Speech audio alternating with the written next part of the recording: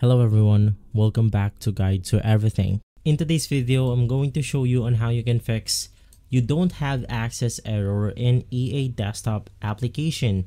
Now when you're experiencing this problem, basically the only solution or the solution that most people come up to is by completely uninstalling EA and reinstalling back it on their Windows. So to do that, it is extremely simple. Just go ahead and search for add or remove programs.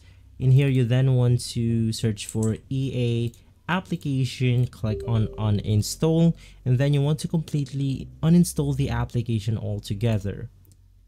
Now the reason why we're doing this is because we are having some corrupted data and files installed within our application, so we want to reinstall a fresh copy of the application in order to make sure that everything works smoothly or perfectly. Click on download the EA app, click on Windows, click on save, and then you want to simply reinstall the whole application right here. If this video has been helpful, leave a like, subscribe, and follow Guide to Everything for more videos like this. Thanks for watching.